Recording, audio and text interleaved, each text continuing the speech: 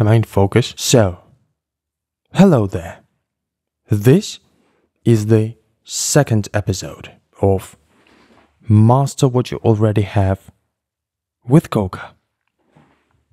Still no better title. Now, if you want to skip me talking and see the Deluge workflow part, please use a time tag in the description below. This episode is primarily for creative individuals interested in synthstrum Deluge and humanizing beats. By the way, since the previous episode, I actually practiced how to pronounce Deluge. I thought it would be so great if you could send me a short video of you saying hello Koka in some creative, funny way. That would be a massive contribution to my boring intro. I would say this is Master What You Already Have with Koka, and then a couple of audience members would say hello Koka in some creative, funny way. And in order to kickstart this initiative, authors of the first 3 videos that Koka receives will be able to get a free 1-hour Zoom lesson with Koka about making electromechanical music with physical objects, using microcontrollers with Deluge and with Live, using solenoids, motors, etc. The lesson will cover all basics you need to know to start involving electromechanics in your workflow. Just say hello Koka in some creative way. It doesn't need to be high quality or something. Just say hello Koka and send it over to me. Email in the description below. I should stop doing this. I'm taking YouTube seriously. I bought myself additional gear. I invested in studio lighting. I made myself a little YouTube home studio. By the way, this is how you subscribe to my channel. Look at your subscribe button. Grab a hammer.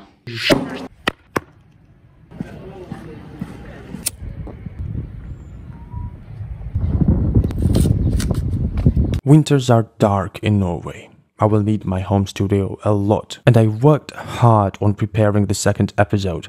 I scripted for 5 days, generated half a terabyte of video material, only to realize that instead of producing a YouTube episode that I originally had in mind, I basically ended up with a 45-minute philosophy lecture. To Live or to Deluge?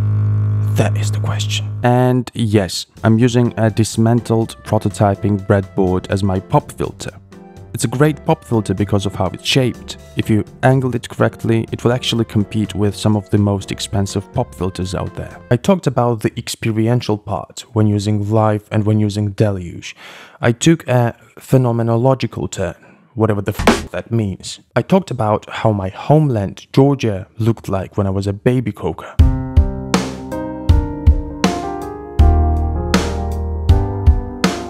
How streets were dark and full of terror, and how my very first computer with a version of Live turned into a holy place where I often escaped. I talked about how versions of Live kickstarted generations of musicians like me, some even so that now we can afford Live. Then I talked about how I turned into Ableton Live hater during my composition studies, where I tried to position myself as an intellectual musician, such a dick. Live was a program that allowed little children without music education produce great music. That was horrifying. And then how I turned back into an active Live user when I got featured by Ableton at Loop, when I met hundreds of brilliant, talented people using Live in so many different ways. Every moment of my presence there was like, Holy Jesus, you exist. Holy Jesus, you exist. I then talked about how Live became new normal. Then Deluge. I discussed how Deluge's physical presence in our 3-dimensional world matters a lot, without romanticizing anything. Human body and human senses have been evolving over hundreds and thousands of years and are optimized for this strange, chaotic 3-dimensional world where people live, people die, and nobody understands what the f is going on. I talked about how Deluge brought more order to my life and how it framed my creative play constructively. I talked about how most of the time it's not the overwhelming resource that ignites creativity, but it's the limitation that ignites it. And then I discussed how Deluge is not limited at all. Master it. It's probably the best hardware sequencer out there with some amazing features. Just the right amount of limitation, I think. I brought this personal example. This is Blinkwill.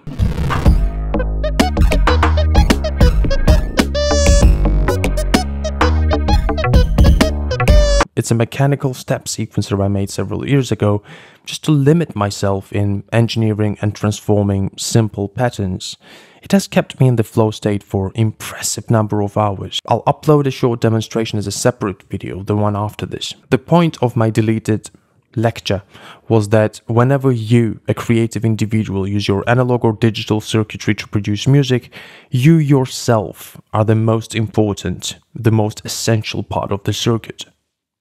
And your experience matters a lot. I also talked about some other things, and then at the end, when I reviewed my material, I realized that I disagreed with myself in quite a few points. That was embarrassing. So I got angry and I ditched the material. I formatted the hard drive.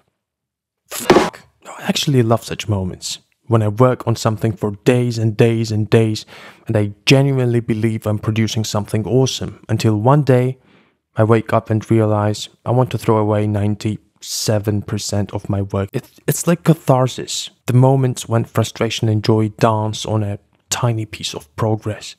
And then I know I'm doing it right. Do you work the same way? If you do, please engage in the comment section below. Let's talk about it. There is nothing better in this world than interesting and inspiring threads like that. Smoking break. From 4 to 5 in the morning, streets of Oslo feel like mine. I can sit wherever I want and nobody cares. Great things have happened since the previous episode. I received a good amount of positive feedback and my channel has gained up to 300 new subscribers in just several days. That's a lot of people. My friends asked me to show my face. So here it is. This is my face. Sky said you might need more cuts to keep the visuals engaging. So besides all the other cuts, here are some more cuts.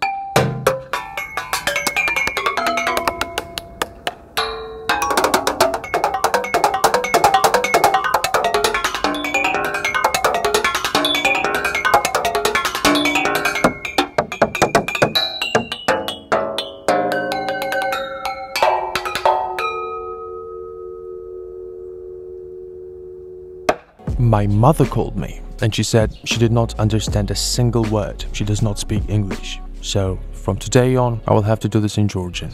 No, I won't. My dearest wife Mariam said I'm a little too stiff. But I'll improve, I promise. It takes a lot of exercise. It's only the second time I'm doing this. Let's go back inside. Am I in focus? Now, let's creep into the Deluge workflow part. For quite a while now, I've been obsessed with engineering statistical beats. Short, 2, 3, 4, 6, 8 beat self-grooving statistical models that have enough inertia to last me for one entire track. And I love humanizing beats. It is a highly satisfying process when you nudge things around, randomize stuff, but my problem has been that I've been losing clarity of mind in a snap. So it has happened to me multiple times that I worked for many hours without clear, structured workflow, and then the next morning I was like, Jesus Christ, did I really like that? Yes, you did! So, clear structure and organized workflow make a big difference, and this structure works for me. D, T, C, T, S. Dynamics, timing, chance, timbre, space. And some additional stuff at the end. I went on YouTube, of course I learned how to make transitions.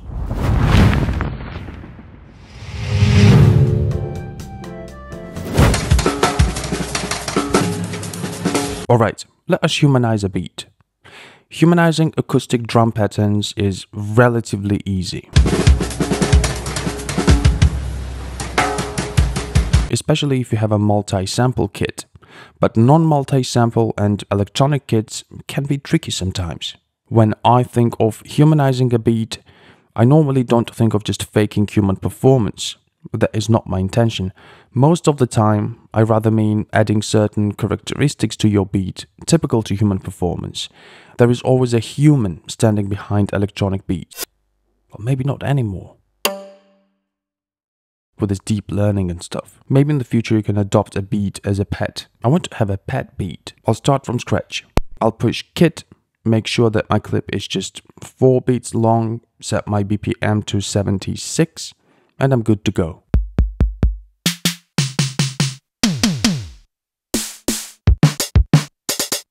I will now dial in my backbone.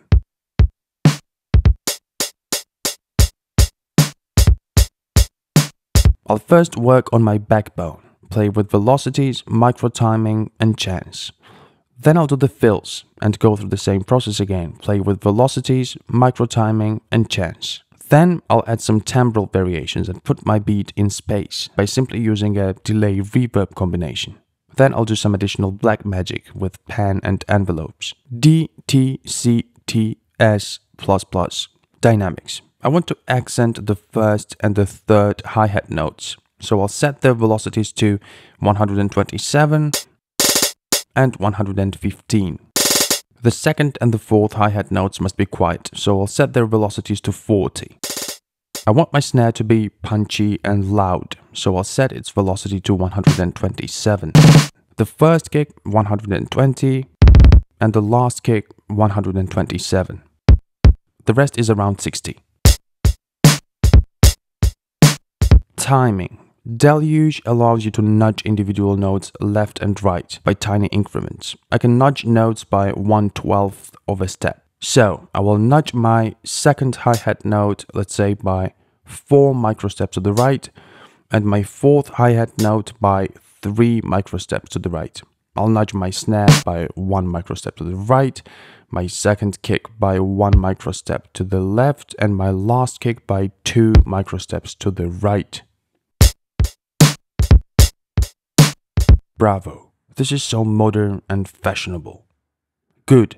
Chance. In this beat, I don't want anything to be happening 100% of the time. So I'll set chance for every individual note to, let's say, 90.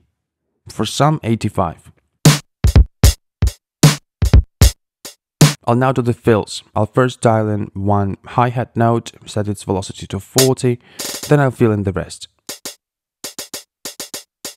I will also fill my snare line, and this time I'll just make sure that it does not overlap with my kick. This must sound horrible. Dynamics for fills. I'll now go and randomize fill velocities, just a bit, set them between 30 and 40. Timing for fills. I also randomly nudge my fills to the right by 1, 2, or 3 microsteps. And finally, I'll give every fill note 30 to 35% chance. Okay, so we're done with dynamics, timing, and chance for our backbone and our fills. It's time for timbre. I'll select my hi-hat, push shift, frequency, random, and randomize my low-pass filter cutoff frequency by very little, let's say 10. 50 is the maximum. I'll do the same for my snare. Shift, frequency, random. Let's set it to 4.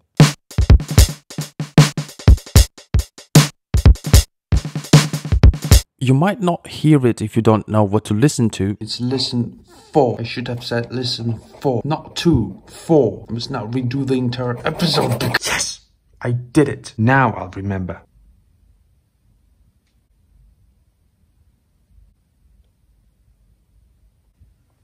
You might not hear it if you don't know what to listen to. 4.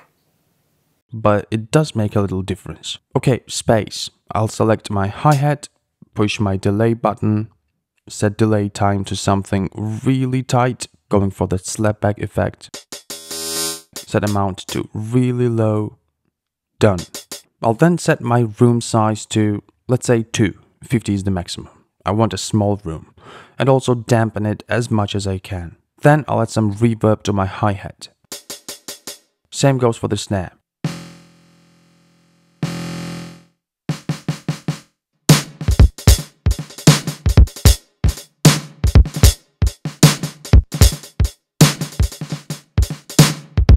Now it's time for additional black magic. Let's randomize envelope release. I'll select my hi-hat, push shift, envelope release, random, and crank it up all the way to, let's say, 45. This means that some notes will be very short, some will be close to the original length, and then everything in between. I'll make my snare shorter a little bit, set its release to, let's say, 8. I'll then add one more reverse snare for sliding into the punch and set its probability to 45. Also, my hi-hat is a bit too loud, so I'll volume it down a bit.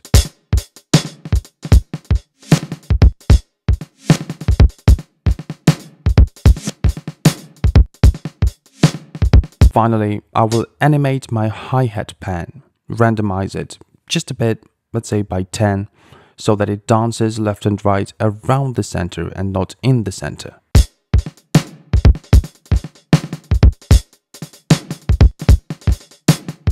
We could go ahead and sculpt this beat forever, but this sounds pretty acceptable already. It is a quick example to demonstrate the workflow. You can achieve impressive results if you spend time with it. If you remember the acronym DTCTS and some additional stuff and go through every letter when you humanize your drums, you'll pretty much make sure that you've done almost everything you could to humanize it properly.